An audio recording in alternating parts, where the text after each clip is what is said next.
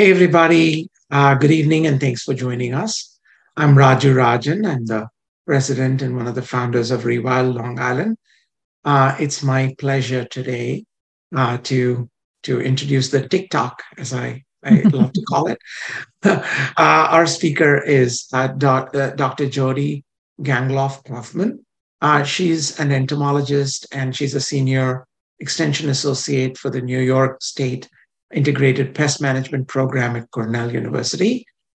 She is also, as I found out from right before this talk, an avid rewilder, a supporter of sustainable landscapes, a volunteer, and it's a great pleasure that I present Dr. Kaufman. And what I would request is for people to put questions in chat or hold them till the end. We will get a chance to, providing that, as long as Jody has the time, we can definitely stay and address your questions. I really love this topic. It's something that is close to all our hearts simply because, right? I mean, we can talk about all the native plants and putting things in to make a biodiverse landscape around us. But if your neighbor sprays or you spray or whatever it is, you're killing a whole bunch of them. And I almost think that sort of the ticket to admission or the first thing we need to do in order to make biodiversity happen is stop spraying, reduce our chemical use in our landscapes.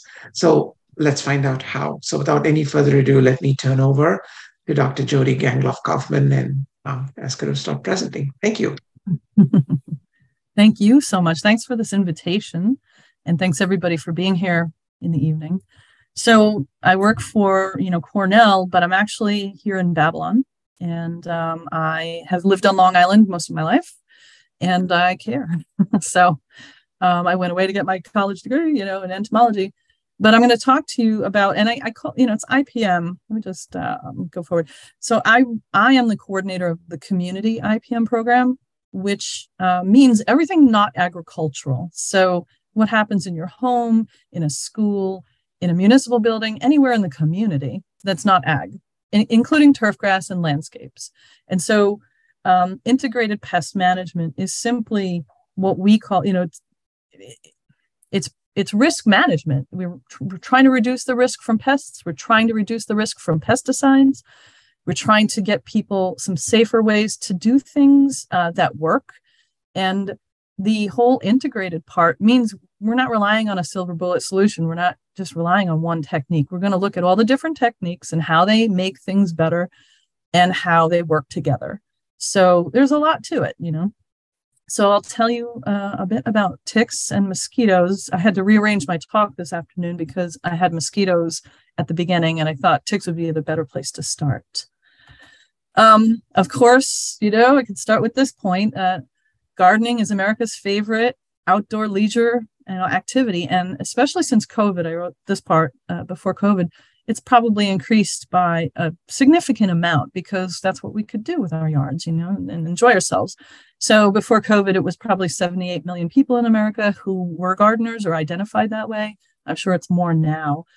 But, all these people, almost everywhere. And I would say that Long Island South Shore, as far east as Islip, we don't have the tick issue, but tens of millions of mosquitoes, that we all face this risk of arthropod-borne disease. And that's the whole point of what I'm talking about, is that we're trying to protect people from the diseases, including Lyme, and all the things that go with ticks and West Nile virus and ehrlichiosis. And even our dogs can catch ehrlichiosis and Rocky Mountain spotted fever and all these things while still enjoying the outdoors. It's possible to protect yourself and not poison the environment and still be outside and, potentially exposed to these things.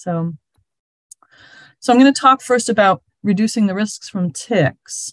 And I have to acknowledge the State Senate Task Force on Lyme and tick-borne diseases for funding our project called Don't Get Tick New York.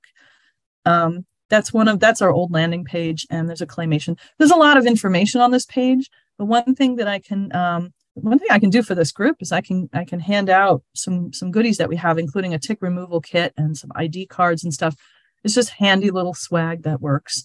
But they funded us since 2017. We've gotten money all almost every year to do this work. And what we do is outreach to people to teach them how to first identify tick habitat, identify when they're exposed to ticks, identify the tick themselves, because that determines risk, and then teach them or advise them where to go for if you need tick testing or anything else. We don't advise on the medical stuff because that is not my, that is not my expertise.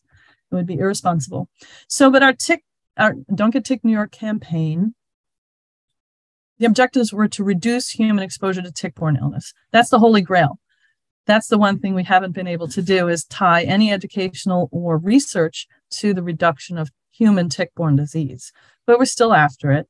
And we promote integrated pest management, which means, reducing your reliance on pesticides and increasing your reliance on ecological strategies, and making tick avoidance easy to understand and accomplish. That's been our ultimate goal. So I'll start with the informational stuff. Not all ticks are human biters. We do have a handful that are, and that are really significant, for disease reasons. So the American dog tick is the one we all grew up with. I can remember going to Jamaica Bay when I was a college student, and a nice big fat dog tick crawled right out of my hair onto my face to the horror of my roommate. So American dog ticks have been with us for, a long time. And the Lone Star tick it is the number one tick on Long Island. It's the most aggressive one. And then the black-legged tick, which is the one that transmits Lyme disease. So these three, I'm going to talk a little bit more about them. But these three species are the key ones we have to worry about. Now, ticks are blood-feeding parasites. They mostly ambush their prey with questing behavior. So you see the top tick is a black-legged tick with that red body. It's a female. She'll hang around on vegetation with her little tarsi up and waiting, and she can smell an animal with her little wrists, so so-called wrists. It's just little organs on her tarsi. And they will quest from ground level to about 3 foot high on the foliage, which we've noticed happens at this time of the year when they're desperate to find a host. So if you are on a trail and you're passing by some not quite senesced, Japanese honeysuckle, you might find ticks on that up high. Ticks don't jump or fly, or they don't drop from trees. And on Long Island, Lone Star ticks are the most common. They're more active hunters. If you were to sit down somewhere, they will come to you. They will follow you around. And this was observed as way back as the 1800s. So they're blood feeding. They don't feed on anything else. Even the males only feed on blood. They're very tiny. And you can see here on the fingertip, this is black-legged ticks. You're probably all familiar with this tick. The arrow points at the larval nymphal stage, the second stage. So the larvae is the one that emerges from the egg, and that's the smallest. The nymphal one is the next size. This one's the most risky, and I'll tell you why later, but that's the one that's hardest to find and most likely to give you Lyme disease. It's this tiny little tick. Here's the black-legged tick. You can see that the yellow in that picture is the current range. This is a CDC map. It's probably not totally up to date, but this is the tick that we have the highest risk of being bitten by at this time of year. You're still going to find some nymphs. Occasionally we find the larvae because it's been so warm, but mostly we find adults at this time of year because they're looking for their deer mammal, their big mammal hosts, and that's where they mate. They need high humidity. They are not going to be found generally in grassy areas, in athletic fields, in front lawns and stuff. They're going to be in the leaf litter, in a wooded area, and at the wood's edge. They have a variety of hosts. They carry Lyme disease and anaplasmosis and babesiosis, which I'll show you. And they're really the number one threat. But we can't rule out the Lone Star tick, like I said, the number one on Long Island. This is an aggressive biter. So you can see the 4 pictures. The female is the most aggressive biter of all these. And in this case, the female Lone Star has a white speck on that scutum, that white dot. That's what gives her this Lone Star name, because it's sort of pentagonal shape. But the males and the nymphs and the larvae all feed on people. And sometimes people mistake like a lot of these larval bites as chiggers. Has anyone felt like they've had chiggers? Like they got a lot of bites, they have a lot of bumps on their legs because they're outside? That's probably Lone Star larvae. We don't have chiggers in New York. And Lone Stars are very, very, very fond of deer and turkey. So whenever you see deer and turkey, you're going to have Lone Star ticks. Okay. The American dog tick, sometimes called the wood tick, but that's not a good name for it, is a springtime tick. We never really see the larvae or the nymphs. We only see the adults. And they are, they've been here forever, and they are present on most wildlife. They are especially fond of dogs, so they're the ones that are about raisin size when they fill up with blood. And I just feel like there's something familiar about them. But this one's the new one. I wonder if you've heard of the Asian longhorn tick, and the reason is it was discovered in 2017 in Virginia, I believe. It's invasive. It's invasive from Asia, but it's also found in New Zealand and Australia. And it is now known, actually that statistic is wrong, 12 states, 7 counties in New York. It's much more widespread now. The thing about this tick is that it comes from Asia. It is parthenogenic here. That means that the adult females, there's only females. Females give rise to more females. And when you have that kind of reproductive strategy, they increase in numbers explosively. So up on the North Shore, Oyster Bay, Teddy Roosevelt, Homestead, these are taking over as the number one species that we see. They can be found in the woods, the fields, and lawns. Their hosts are deer and what we call mesomammals, which is possums and raccoons. The possum myth that they vacuum up and clean ticks is not true exactly. But they also really feed on wildlife. And in 2019 or something, 5 cows were found dead in a field in North Carolina because they had so many ticks on them, they had lost so much blood. So this is not necessarily a human biter. So far, it hasn't shown to have or transmit any human diseases, but you could become overwhelmed with them because they exist in the environment in such high numbers. It's just a warning. We don't know what the outcome of this is going to be. Hopefully, the animals will be grooming them off themselves as, the story goes, but they're becoming more and more widespread. Just a heads up. Okay, so if you were to look at the different species, you can get this from our tick ID card, but this is a close-up. You can see the black-legged tick has a special kind of what's called a scutum. That thing right behind the head is a plate called the scutum. And so the black-legged tick is all black and round, right? The Lone Star tick is triangular with a dot. The American dog tick is triangular and to me looks like coffee and cream, right? It's got this mottled color. And the Asian longhorn tick is shown from underneath, and it's got these 2 little horns on the arms, almost like on the shoulders.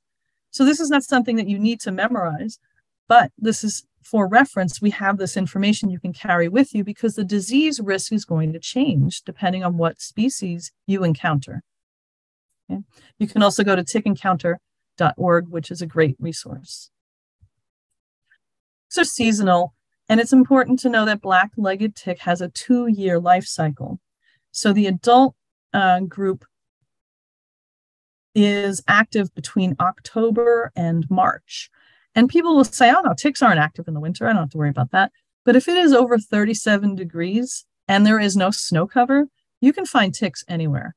Especially Long Island, we have had very mild winters in the past, 10 years.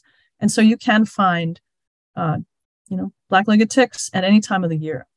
And the larvae are born, the larvae are the tiniest form. They're born in July and August. The nymphs, they sort of overwinter and become nymphs the next year. So it's a little confusing. And right now, because the seasons are kind of weird, we find larvae, nymphs, adults at all times of the year. You're most likely to see adults in the winter, but you can find the rest of them at all times of the year. It's a little overwhelming and we're having trouble keeping track of it. But these are the different seasonal activity by species. And I don't know, you can screenshot this or something because it's a good reference to know what time of year you're going to find dog ticks and what time of year you'll find Lone Stars and black-leggeds. And I can share this graphic with you as well. It's just a good reference for when you have to, protect yourself the most. So May, June, July, August is really the season of high activity. But you have to remember that if you're outdoors in October, November, December, January, February, you have to think about black-legged ticks and Lyme disease. Okay, have you ever encountered a tick bomb? I was out looking for ticks in Connecticut State Park on purpose, just out sampling, why not? And I came across a tick bomb, and I had thousands of little ticks on my tick drag, which I'll show you what that is. And I couldn't do anything. I had to pack it up and put it in a bag and go home because I couldn't bring them with me home. I had to secure them, and I couldn't do any more collecting because it was just too risky, too many. A tick bomb is where an adult female lays in a clutch of eggs in an environment like Connecticut State Park, where the horses are, for example. And all those little baby ticks hatch out at the same time.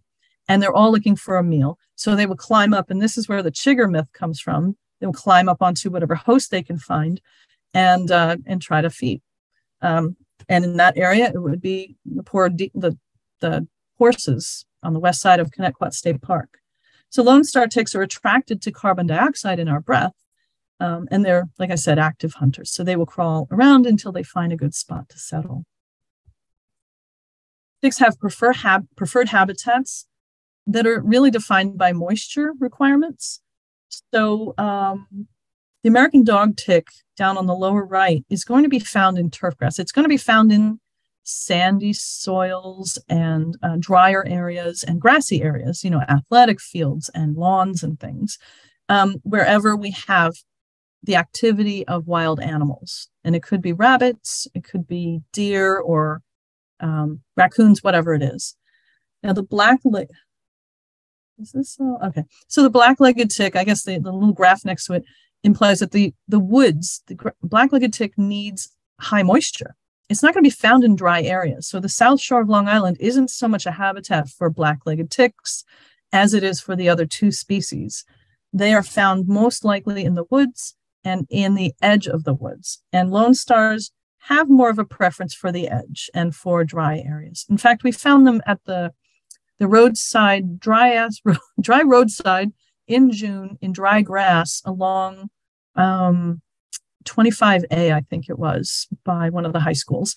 And we just found so many of them in this. It's a woods edge. It's an area where people walk, and just unlimited numbers of Lone Star ticks in this roadside. So, it's important to remember what habitat you're in and what your risks are in that way. So this is the reason we do this. There are multiple tick-borne diseases in the United States. This is wildly out of date now because 2015 in tick terms is a long time ago. But you can see that these diseases are concentrated in the Northeast, and they are expanding.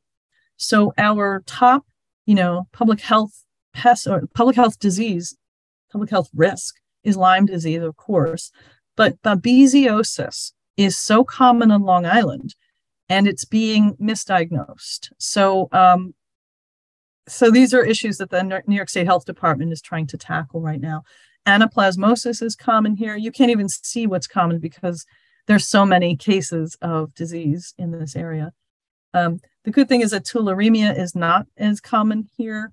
And that would be something transmitted with the American dog tick and rabbits. And the upper Midwest has its own issues. But all of this has changed and expanded since 2015. And these are important statistics, and it's hard to tease them out, actually. But here is something you might want to screenshot. This is our little graph about who does what here. So Lyme disease and anaplasmosis and the other 5, 4, 3, whatever. Black-legged ticks are really the carriers of the most common diseases, the most frequent ones. And I'll say something about Powassan virus later, but Borrelia miyamotoi is one of these emerging diseases. It's related to Lyme disease, and it's being found more often. If you move on to the Lone Star tick, we have ehrlichiosis and southern tick-associated rash illness, which is like Borrelia, and then other things. What's interesting here, among these diseases, is that the Lone Star tick is associated with something called alpha-gal allergy. And if you haven't heard of this, this is where people become allergic to red meat. And there's an entire very logical, biological explanation for it. And that is that the tick saliva has a sugar in it that when they bite you and the saliva goes into your skin, our bodies are not familiar with that sugar. But that sugar exists in all the other mammals except primates. And if you become allergic to that bite, you can become allergic to that sugar, which makes you allergic to the meat of other animals. Very simply state, that's how that works. And there are lots of cases on Long Island where people are severely allergic to beef, pork, and lamb. It's not so much chicken or fish or anything like that, but other mammals. And then there's tick paralysis, which is its own thing, which can happen, and it goes away. Anyway, there's too much material to cover to go into this deeply, but these are the risks we face. White-tailed deer are obviously one of the biggest hosts of ticks. They're a host for almost 90% of ixodes, which is the black-legged tick. One deer can produce 500,000 ticks in a year. On Fire Island, you see more Lone Star and Asian longhorn ticks on the deer's ears. You can look at them close because they're crawling with them. And deer are responsible for the movement of ticks throughout habitats. So one of the biggest reasons we can't be, spraying the environment with pesticides is because deer will just come along and bring us more ticks, and it's not effective.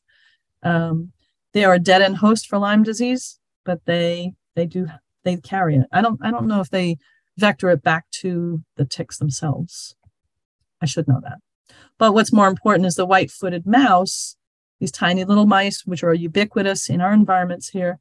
They're present in forest fragments and suburbs in their highest numbers. So Long Island is perfect. They amplify Lyme disease and anaplasmosis and babesiosis, meaning those disease organisms get inside of a white-footed mouse and they multiply. And it doesn't cause any disease in the mouse, but that is the perfect amplification host so that the mice are giving those ticks back the diseases. And you can have up to 90% of the mice in an area infected with these diseases, with 50% of them infected with as many as 3 diseases. And that means, where we have concentrated people and we have concentrated mice, we have concentrated ticks and disease. Hence the reason Long Island, the Hudson Valley, and the Capital Region are really high tick density areas and also disease areas. So we think about preventing tick bites, which is probably the most effective way to lower disease risk. We have to, consider avoiding tick habitat. And these kind of arranged in a weird way. I had this slide rearranged by designer. In the lower right-hand side, you see a pathway for walking and everything. It's not very exciting, but it's completely safe from ticks, right? The lower left is a little bit more interesting of a walk, right? But it's still wide enough that you're not going to come into contact with vegetation. And go up one to the upper left-hand side, that looks a bit mountainous, and we're getting a little bit more narrow. And then we get to number 4, which is the top right, and you're definitely coming into contact with the vegetation in this, especially even if you're walking in a straight line as a hiker, as a group, you may come into contact with ticks in this scenario. So if you're hiking in the kind of trails where deer are present, not mountains, but lowlands, right? And you have narrow pathways like this, you really want to protect yourself so that you're not susceptible to tick bites. You will encounter ticks this way. And I always say wearing repellents is the way to go. Okay, so dressing ticks safe when entering tick-infested areas includes wearing light-colored clothing, putting your pants in your socks like it's the 80s, hey, and sealing your pant legs. And what this does is if you have boots on and then you have socks that are over your pants and then you've tucked in your shirt, you have created a pathway for ticks that cannot get to your skin until they are up around your collar. And from here to the top of your head is a much easier place to look for ticks than your entire body. And ticks generally want to travel higher. They want to go upward. So you don't have to necessarily worry about down on your legs if you've done these things. Just seal them out of your clothing. Repellents are a good idea. I know they're chemicals, but we're not spraying them into the environment. We're spraying them on ourselves. Oil of lemon eucalyptus figures pretty highly. I'll show you another slide later that has some data about oil of lemon eucalyptus. And IR 3535 is a derivative of the peppercorn, spice that is pretty effective for repelling ticks and mosquitoes. We have DEET, which is probably about the same for ticks. It works really well for mosquitoes, sort of the same for ticks.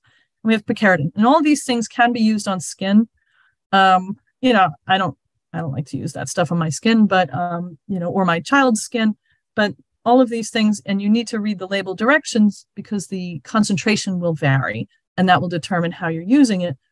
These things allegedly make us as hosts kind of invisible to ticks, which is what that graphic shows. But treated clothes are really the way to go if you are seriously in tick habitat.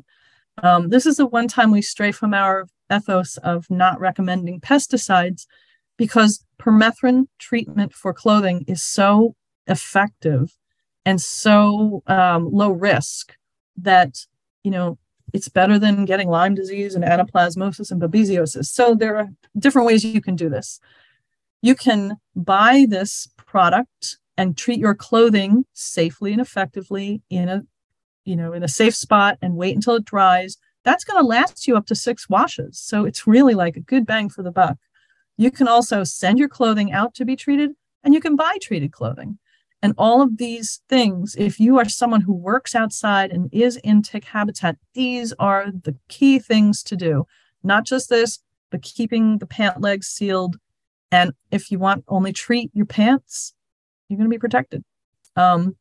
Because permethrin is not just a repellent, it will knock ticks off of you. When you watch them crawl up a permethrin treated piece of cloth, they eventually become stunned and they fall off. And it doesn't take very much for that to happen. So we do advocate this as the safest, the best way to protect you from ticks. But once you've come inside, whether or not you've used repellents, it's a good idea to take your clothing, including shoes if you need to, and put them in the dryer on 125 degrees or hotter. Most dryers get that hot. My very old dryer gets that hot. And go and shower and wash off any crawling ticks. Check your body for ticks. Do a thorough inspection of your body for ticks. Do a tick check. I would guess that most people don't do a daily tick check. But if you're someone who works outside or loves gardening, you should be doing a daily tick check every day, especially for the tiniest ones. Those are the risky ones that give you Lyme disease. So here is a little chart.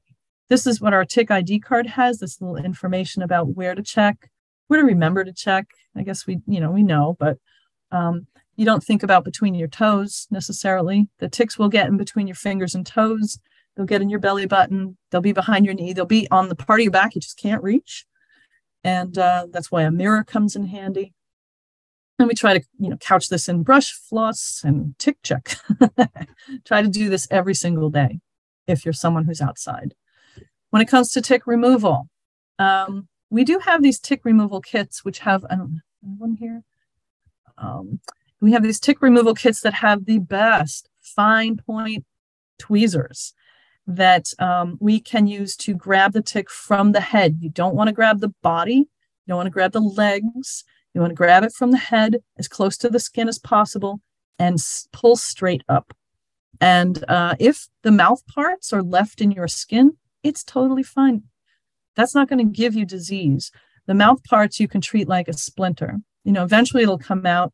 You could pull it out, try to get it out, but you don't have to worry about it as far as it doing, and giving you disease on its own.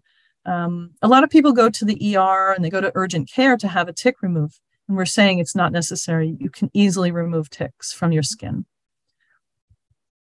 Okay, so let's say you're managing your own yard, or you manage someone else's yard or a school or wherever you work. You can do analysis and planning to outline the areas that are most tick prone. And that involves, here's some results of some research we did. Oh, no, I'm sorry. It was Kirby Stafford in Connecticut. Where are the ticks? In their yards, in yards. They're in the dense woods. If your yard is contiguous with dense woods, you're going to have animals in those woods that stray out into the lawn. But those dense woods are where you're going to find, and this is lone stars. This is black-legged ticks, no doubt. The dense woods. Where's the next most important part is the barrier between the dense woods and the lawn or the grassy area, which we call the ecotone. It's where the ecosystem changes from woods to grassy area. And then ornamental vegetation will be the next area, usually because there's a layer of organic matter, mulch, leaves, whatever. And that's where you'll find some, and very rarely you'll find them in turf grass.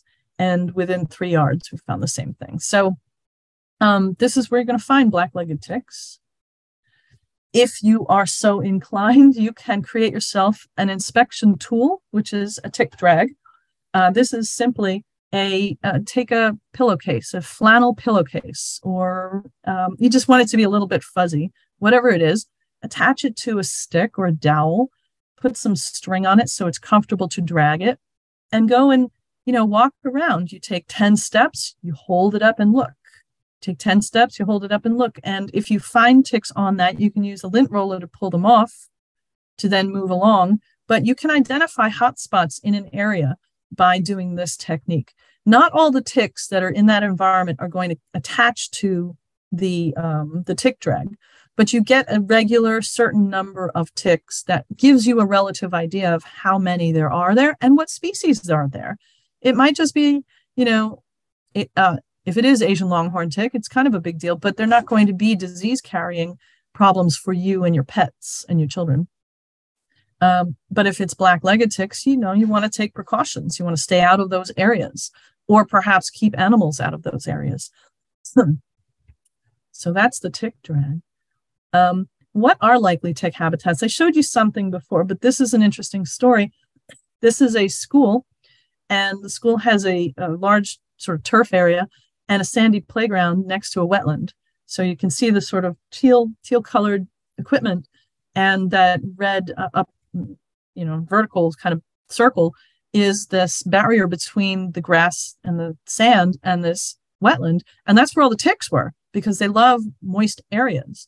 And so my colleagues advised this school, you got to move this playground out of this tick-prone area, or you have to push the wetland back a bit, because the kids were, easily falling into or jumping into this sort of tick-prone area.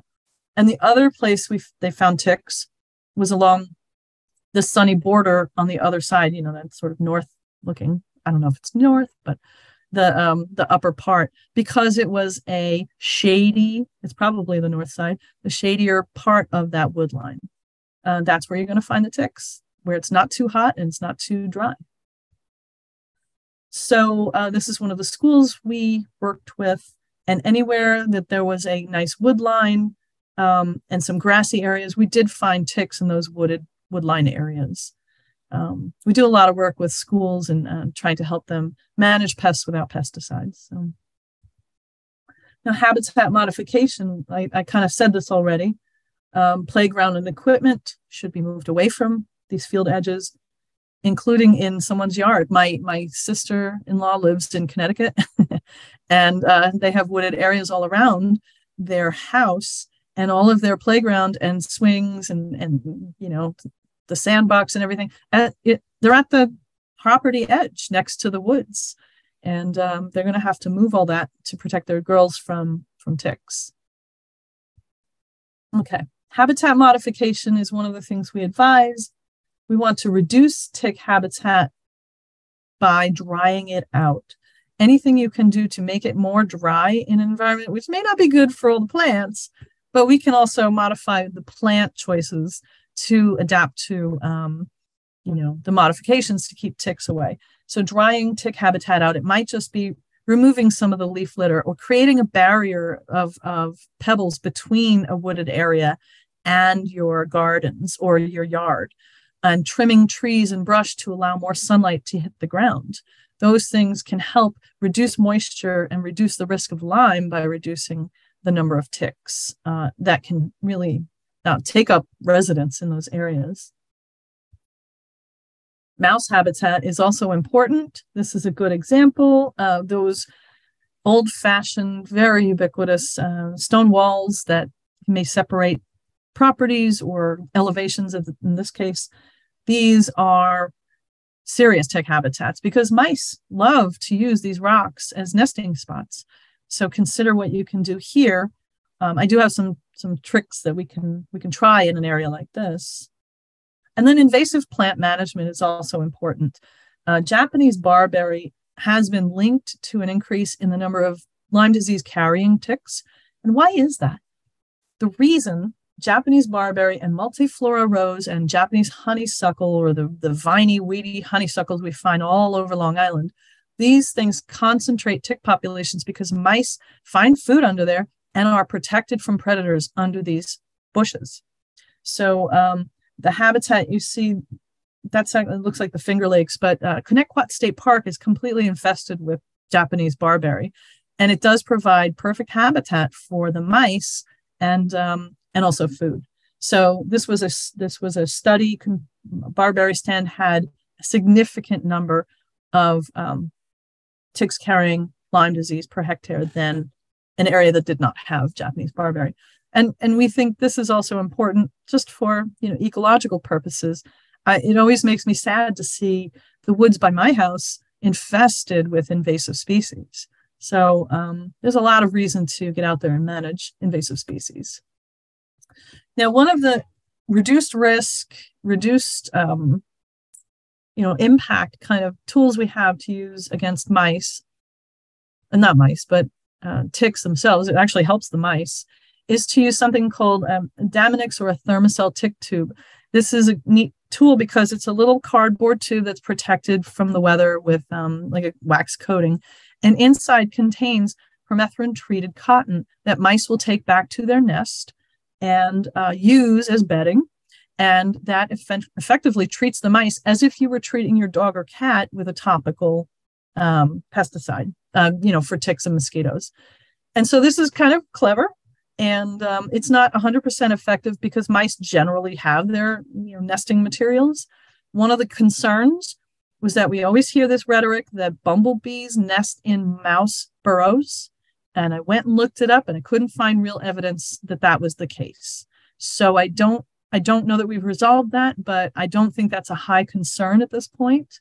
So we don't have to worry so much about bumblebees being affected. But this is a good tool, and there are two different types to choose from. The thing is, you have to use a number of these on a property. You have to throw them around in areas where you think mice. So remember that stone wall? That'd be a perfect place to put up some of these little tick tubes. They just go on the ground. They have very little, ecological impact other than the ticks on those mice. So, and chipmunks don't steal that. Chipmunks are also a host of these ticks, but they don't steal the cotton. There's another thing called the tick box, or tick control system, for mice and chipmunks, which basically treats the animals like you would treat your dog or cat with a topical mosquito and tick formula. And so it offers them bait. They go in, they grab the bait, they get treated, and it kills the ticks on their bodies. This has to be used by somebody who's licensed, but it can be part of an integrated control program, especially for an area that has a real serious problem with ticks. So it's just one of the options there. And then, we funded this project where Suffolk County Extension, Tamsin Ye, if you don't know her, and Suffolk County Vector Control, they did a study where they compared some of the pesticides they compared some of the standard pesticides to the low risk, Essentria, IC3, and tick kills. And all of these things are botanical based pesticides. Cedar Safe and the three below are low risk, maybe even, not registered because they don't need to be. They have food grade ingredients, that kind of thing. And so you can see that Cedar Safe kind of rises to about 50%, and then we have 30, 27, and 19. So what this tells us is that even though we can use Maverick, we can use that. We can't use that in a widespread way. And even though that's pretty effective, it's not going to be effective all season. It's going to kill everything else. And the idea that we can use something a little safer and also still kill ticks is not a good one either. Essentria, tick kills, Ecovia, all of those things are not tick specific. They will kill whatever's in the environment. So this just kind of says we don't want to be doing widespread spraying of our yards. We want to do these other techniques. And, 30% mortality probably isn't acceptable. And I wouldn't want to spray something that has 97% mortality because I have a lot of bees in my yard. I don't want to, kill those. So the other techniques that we talked about, and I have to gloss over it quickly, those are the things that I would, hope that people focus on. But you can't just use one technique. You have to use a variety of things to protect yourself and protect your yard from ticks. Just a quick thing about Nassau County. I led a project where we wanted to understand tick-borne pathogen prevalence or distribution in Nassau because the New York State Health Department hadn't done any work in Nassau. They know more about the tick distribution and diseases in Suffolk. So we chose school grounds and state and county parks and public and private wildlife preserves like the Nassau County Land Trust properties. And the schools were places where we could, we had wooded areas adjacent to at least two sides of the schools. And you can see all the sites that we looked at here, the concentration of which are in Nassau County. And in this case, the number of ticks collected were very concentrated in that western border of Nassau County. So the red is that's a lot of ticks collected. Now this work was done between late October and late December. Not even in the springtime and the warm times and whatever. This is in the winter, almost winter. So late fall. And so you can see there are areas where we don't have ticks, and there are areas where you'd be surprised how many ticks there are in Nassau County and on Long Island. So we also found that Nassau County and Queens had similar rates of Lyme disease in the ticks as other parts of the state. So Lyme disease is being, it's being maintained in the wildlife populations, in the mice and the deer, and there are a surprising number of deer in Nassau County. And Suffolk County, we know there are deer. So our research showed that Nassau is not out of the range of what we see in other parts of the state. And then there were 15 ticks that were positive for Powassan virus. Now, this is a concern because this is the first time it was documented from Nassau County. Powassan virus is like West Nile virus, but the transmission from a tick bite can happen within 15 minutes. Why does that matter? Because we don't think about taking the ticks off of us while we're out in the field. We don't worry about it till we get home. And if Powassan is common, and it's getting more common out in the environment, the case fatality rate is 10 to 15%. That is alarming. This is of concern. And this should be the one wake-up call that everyone has to make sure that they are protecting themselves from black-legged ticks at the very least. So I see that there's a couple of comments, and I just want to remind you to do a daily tick check. Here we go, just a summary. If you're going to work in tick-prone areas, wear light-colored clothes, put your pants in your socks, seal your pant legs, tuck in your shirt, wear DEET, other repellents, and do a tick check. This is the most reliable thing you can do. So do you want me to take a look at the questions before we move on to mosquitoes? Sure. Yeah, please. Please. Okay. Okay, so I heard are homemade tick tubes using rose, geranium oil, or oil of eucalyptus effective? We can't advise anyone to use something that is, kitchen sink or off-label. It's worth trying, I guess. But I can't advise you if it's effective because it hasn't been studied. I know that for a fact. So it'd be better. And we also do not advise that you treat your own cotton and put, with permethrin and then put it in some kind of a tube. That would be illegal. So just say, buy the tick tubes. They're meant to work. They've been studied. They do work. And I can't imagine if a mouse might find those smells, the geranium oil and oil of eucalyptus, really distasteful. they might not like it. Permethrin doesn't have much of a smell. And bumblebees use grass balls on the field that are built and used by mice. Okay, so, and ecovia can harm bees, definitely. And medication, I can't talk about medication, sorry. That's the thing, Kathy Redsel. We have been trying to see if there's a connection between the mouse habitat and the bumblebee habitat in a meaningful way that could make tick tubes dangerous for bees, because pollinators are, they're all the things about pollinators. I have a pollinator tattoo, so thanks. I really appreciate the comments. Yeah. Now I remember finding bees in a grass bowl. I'm sorry, is somebody talking? Okay. I remember coming across that. Okay. Should I move on? Oh, sure. And then we can come back and address the remaining. Yeah. All right. Let's see. Come on. Yeah, you're not doing it. There we go. Okay, I'm going to talk about mosquitoes and some techniques for mosquito management.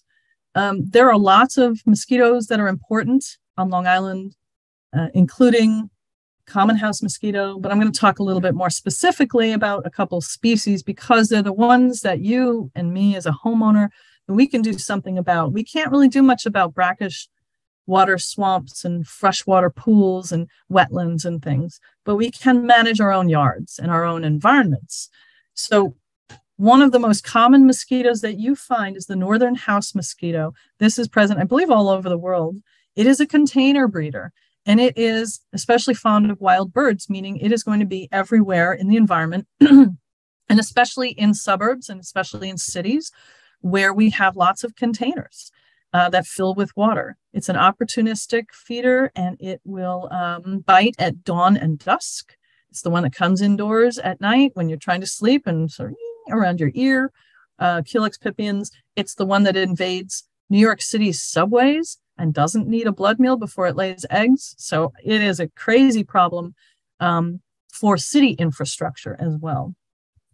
And then we have Aedes albopictus, the Asian tiger mosquito, which is also a container breeder. That's the important part here. These two species are container breeders, meaning they will breed in any small container of water. And that can be a bottle cap, a snail shell, the tray underneath the plant, or whatever. Aedes albopictus has been shown to be very fond of breeding on cats. I mean, not breeding, but feeding on cats. So they will chase cats around, feed on any kind of animals, but cats especially in the environment. So if you have a bunch of neighbor has stray cats or outdoor cats, that's going to be supporting the Asian tiger mosquito population. And then here we have Aedes sollicitans. This is the salt marsh mosquito. And this is important for Long Island because we're surrounded by salt marsh for the most part. Look how pretty that one is. It is a very aggressive biter. And when we have a full moon, not sure exactly when the tides come up, about a week later after the full moon tides have come, you can have a flush of sollicitans coming in from salt marsh areas into communities, and they are just aggressive biters. So these are three top ones. Aedes albopictus and Culex pipiens, they both can carry West Nile virus, and Aedes albopictus is a tropical species, so it can carry dengue, it can carry Zika, and these other diseases. We don't see that a lot, but they present some disease risk if there were disease outbreaks in our area. Now, the mosquito life cycle is pretty simple. They are like butterflies or wasps and bees. They have a complete life cycle from egg to larva to pupa to adult, and they always live in water. The larvae always live in water. The larvae feed on bacteria and other microorganisms, which makes them vulnerable. We can talk about that. And adults emerge, and the adults can emerge on a nice warm day in a nice sunny spot. It can be as short a life cycle as 5 days. So if you have a bird feeder out and you don't change that water frequently enough, you can be breeding mosquitoes. because their life cycle can be very short when it's nice out. So here's mosquito larvae and pupae up close. You can see the larvae have this like stick, this kind of appendage that is on the top of the water. And that is the siphon. They breathe kind of out of their butts, right? And that is their way of living, breathing, because they breathe air. They're not fish. And they can dive down to the bottom of the water, whatever container they're in, and come back up. And the little hairs help them pop up and evade the water surface tension and breathe again. And the pupae have the same thing, a little appendage that looks like it comes off the head. So they are air breathers. Here is a cute video. It's kind of mesmerizing of wigglers. That's how you know you have mosquitoes. You shake the container and you see this behavior, this wiggling. And this is good fish food if you have a natural area with fish. But the fish, to get to the very edges, have to be minnows that have like upturned mouths that can get into the tiny shallows. But those are our wrigglers there. Okay. Some other facts about mosquitoes. The males don't feed on blood. It's just females. The males are actually, to some extent, pollinators because they feed on nectar and they transfer pollen around wherever they go. The females tend to stay within a half mile of their breeding site. And that's another important thing, because if you as a homeowner have mosquitoes and you do all the things that are necessary to reduce breeding habitat, but your neighbor doesn't do that, you're still going to have mosquitoes. And it ends up being more of a community-wide effort to reduce mosquito breeding habitat, which can present its own problems. So mosquitoes have various hosts. They like birds, cats, large animals, and us, of course. And not all mosquitoes transmit diseases, but many of the viruses we have to worry about come from mosquitoes. And if you didn't know, malaria is not a virus, but it was once endemic in New York. There have been rare cases here and there, but when time of the probably American Revolution, malaria was a serious concern here in New York. So what do we do about mosquitoes? Look at all those mosquito bites. So there are options for mosquito management that are somewhat limited. We can eliminate breeding habitat, eliminate that standing water, and it works better as a community. There isn't much we can do with these kind of areas. These are natural areas. We have vernal pools. We have rainwater in, a rut in a lawn. And we have wetlands. We have beautiful natural areas that are federally protected, and they're not going to be managing mosquitoes in areas like that, like Jamaica Bay here. But in that lawn that has the ruts, you can fill that in with sand. That's one thing you can do. But there's not a lot we can do with the wild areas as individuals. This is more of the vector control, that happens. In vector control in Suffolk, at least, doesn't happen unless there's a disease outbreak. There's mostly only nuisance spraying that happens in certain communities. But there is plenty we can do right here. So all this stuff that we have, we can make sure that our gutters are draining and clean. The gutters are probably the number one place where Asian longhorn, I get my things confused, but Asian tiger mosquitoes and Culex pipiens, house mosquitoes breed. And those tires, that's on the property of Connecticut State Park. Those giant tires were filled with mosquitoes, and that's a perfect breeding habitat because it's warm, it's protected, and it's always wet. And then we have just toys and stuff around the yard. I walked around with some graduate students who went door to door and asked the people in Long Island here, this neighborhood, if they could check out the property for mosquito breeding. And most people said yes. And we asked, do you have mosquitoes? Do you have a mosquito problem? Do you think you have mosquito breeding areas? And they said, no, we're good. And we went and found plenty of breeding areas because the average person isn't really aware of where mosquitoes would be breeding. So in that bottom left picture, we have a rooftop garden. So where are the mosquitoes breeding there? Well, those are self-watering, planters. And down in that self-watering container, you have access, and the mosquitoes can find it, and they're breeding inside that self-watering container. So, there are lots of ways that mosquitoes, outsmart us and breed in anything they can find. Storm drains can hold stagnant water. This is usually the responsibility of the vector control programs or the Department of Public Works. But when I see landscapers blowing, grass and their mowing debris and everything into the storm drains, it makes me completely bonkers, because that's just increasing mosquito habitat and making the problems worse. The mosquitoes in my neighborhood are worse when you stand on the street than in my backyard. So we know it's the storm drains. And then there's community level reduction of breeding sites. The residents of communities on occasion have gotten together to identify breeding habitats in their own backyards and friends' backyards and everything. And the residents themselves can prevent mosquito breeding by sharing information among one another to seek it out and dump it out. And this type of community mosquito management really depends on high participation. I know there were two areas in Connecticut where they were doing large-scale studies of community mosquito management, and they were widely successful in areas that had good participation. So, it's like a community thing. It's hard to do otherwise. Okay. Another example, drilling holes in the bottom of any container you have for things that you're discarding, including, garbage and recycling. But this is really the big culprit here. We want to keep that water that's draining off the roof away from the foundation. This is a good practice for, home maintenance. But those corrugated, dark colored hoses have water. They usually have standing water, and that is where all the mosquitoes are breeding. And it doesn't take very much. There's a little puddle in each of the corrugations.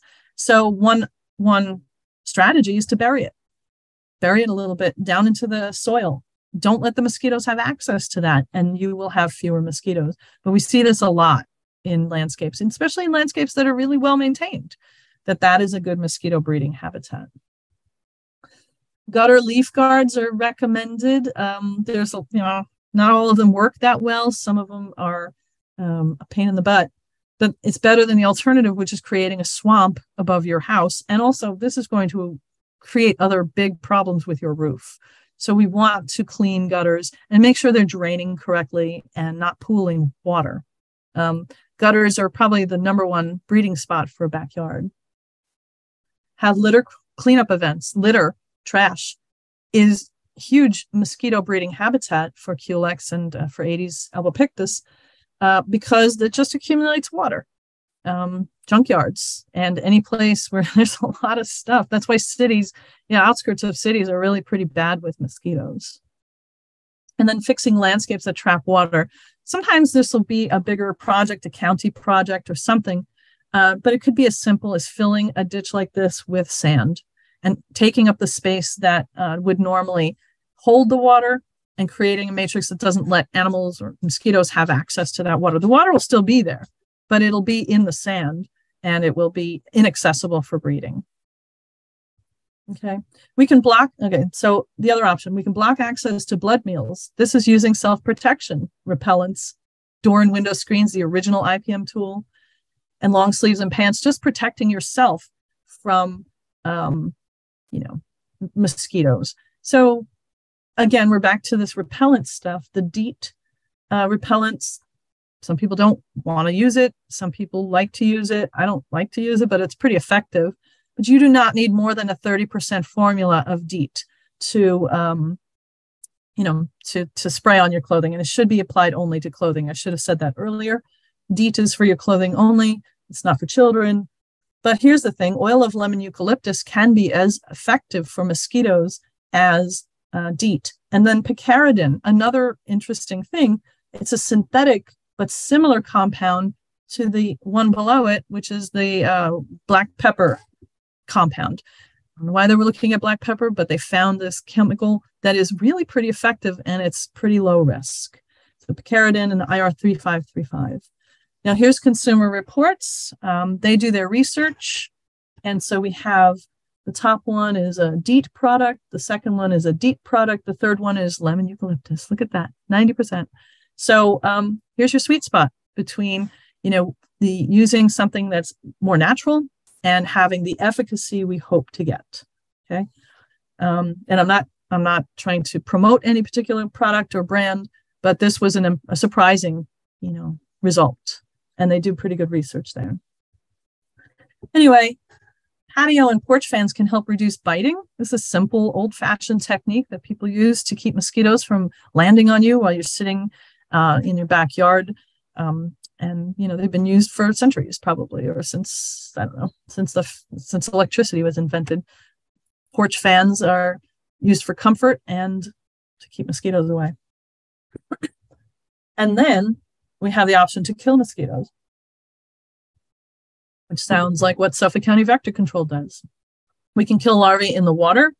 We can use biological products, and we can use pesticides. We can kill adults in the landscape, or we can use pesticides, and we can use pesticides. If we get to the point where we are spraying pesticides from a truck in a neighborhood and killing everything else, and spraying, from above, that means we've really failed to control mosquitoes, and we now have a serious disease problem on our hands. We want to improve conditions for predators. There are mosquito predators all over the place. Not only, and I have just the water-based ones here, mosquito bats and birds are all mosquito predators. But if we can create habitats that are healthy for these aquatic, organisms, we can reduce mosquito presence. And one of the surprising things is that there are aquatic mosquito-like creatures. Crane flies. If you're familiar with crane flies, people say, "Oh my God, it's the hugest mosquito I've ever seen." It's just a big mosquito-looking creature.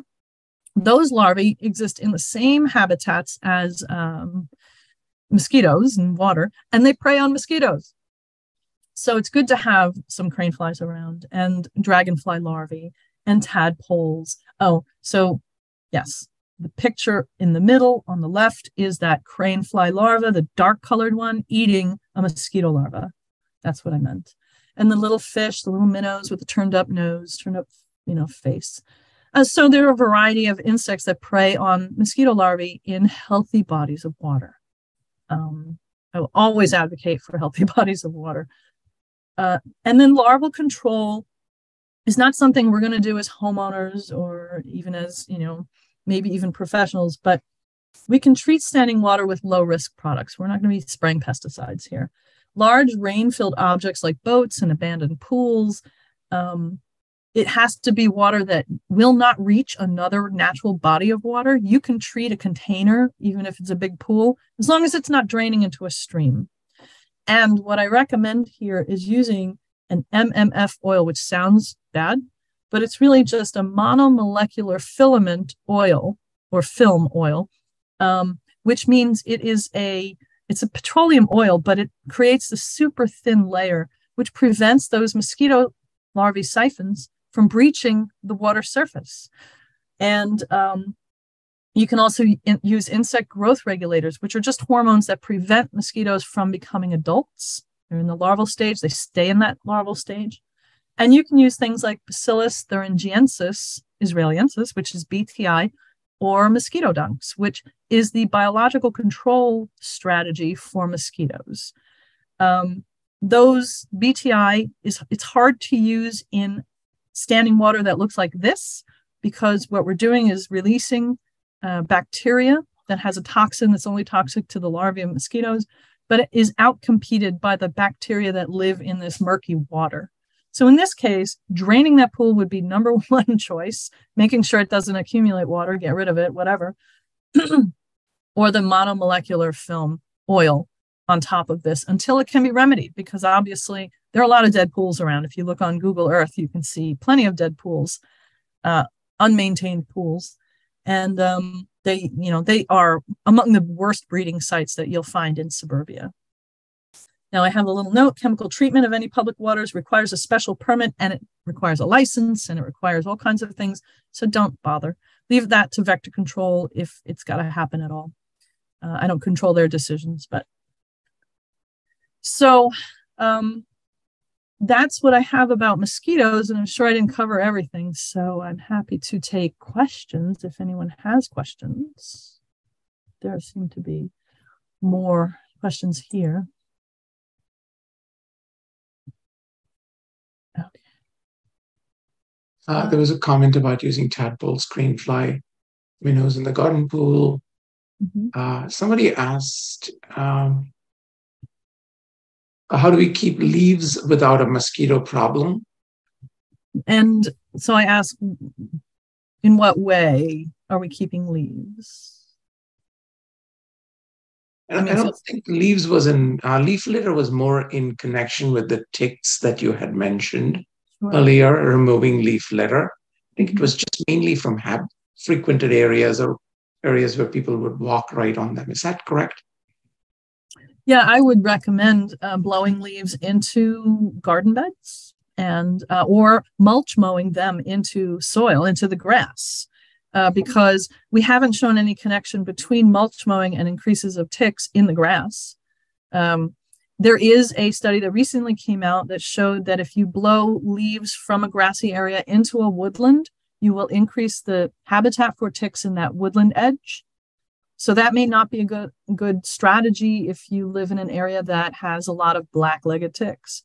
It won't matter as much to the heat-loving ticks. So it's really a black-legged tick issue.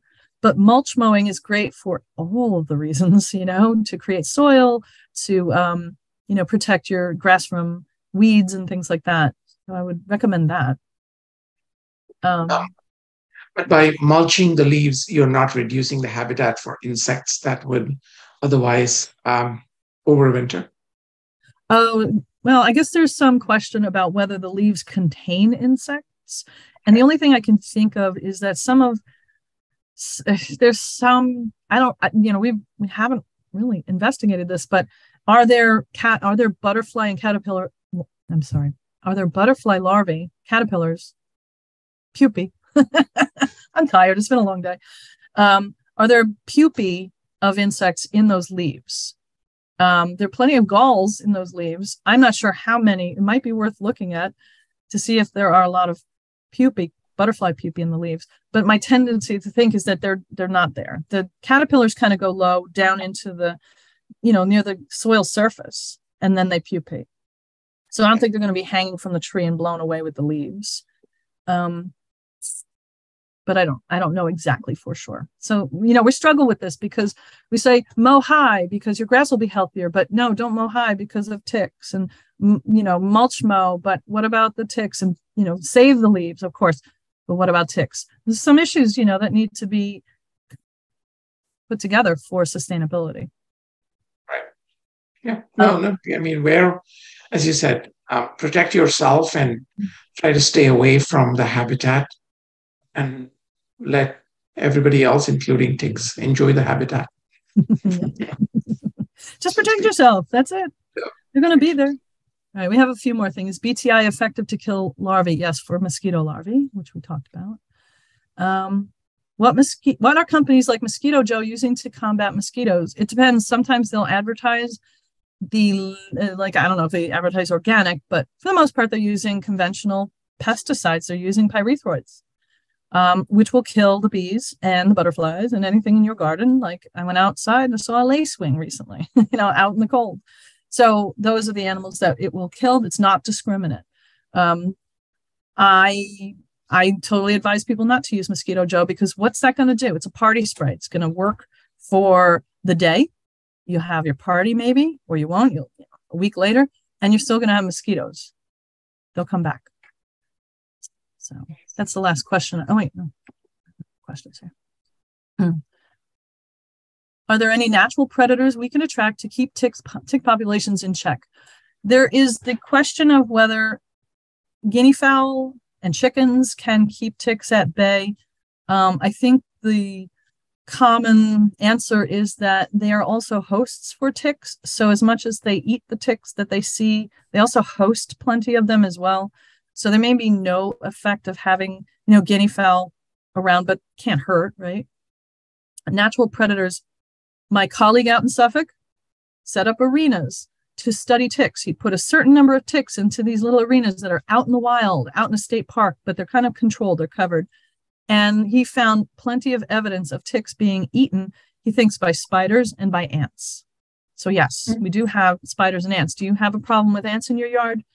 Why would you kill ants? Ants are great. They are great predators of all the critters that are like attacking the plants in your yard, and they will eat ticks. So I never understand these Scots, the 2-in-1, the fertilizer and insect control. I guess as a weed and feed, but to put insect control on the lawn.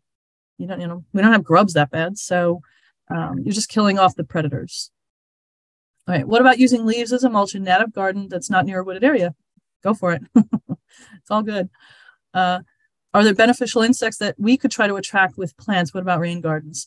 It's a big question because there are a lot of beneficial insects that we attract using native plantings and flowers. Where you put, flowers, you have prey and you have predators. Don't kill the aphids. Let the predators come and do that. Rain gardens. I'm sure rain gardens attract more, especially birds, because if you have a little source of water, especially this past summer, my God, it was so dry, right? Anything that you have that has water, retains water, will be a good source of water for all the critters. Rain gardens are good. What about the new carbon dioxide? I'm sorry. No, I just was going to ask about dragonflies in that context. Do they eat a lot of mosquitoes? I mean, is that true? Yeah. So the picture I had up with all the pond life had a dragonfly. They are nymphs, they're called. They go from nymph to adult. They don't have a pupal stage, but they are serious predators of all the other arthropods in a pond. They're like the top predators. They're the jaguars of the pond. And, and as adults, they also prey on mosquitoes and other insects. So yeah, dragonflies are, as good as they look. The question about what about new carbon dioxide mosquito traps? I don't know that carbon dioxide is going to solve a problem in a yard, but I've heard they work well. I know that when Hurricane Sandy happened or whatever, we had a generator and we had our, barbecue, our propane barbecue out to cook, and we were completely swarmed by mosquitoes. So I know that the carbon dioxide does attract them. Can it eliminate, mosquitoes from your yard? No, but it might help. But it also might attract all the mosquitoes in the neighborhood. So, try it. Try one. See if it works. Okay. Leaf layer shelter benefits. Mulch mowing destroys overwintering beneficials. They may attach to leaves. I think that's worth looking into if mulch mowing isn't good, because we have competing ideas of what would be good and bad. And we have to consider both sides. So if it is harming beneficials, we need to think of a different strategy perhaps. But we also do want that leaf litter on the soil. This was excellent information. Thank you. And love to have you. Thanks so much, everybody. Have a wonderful night. And I'll see many of you on a future presentation. Thank you.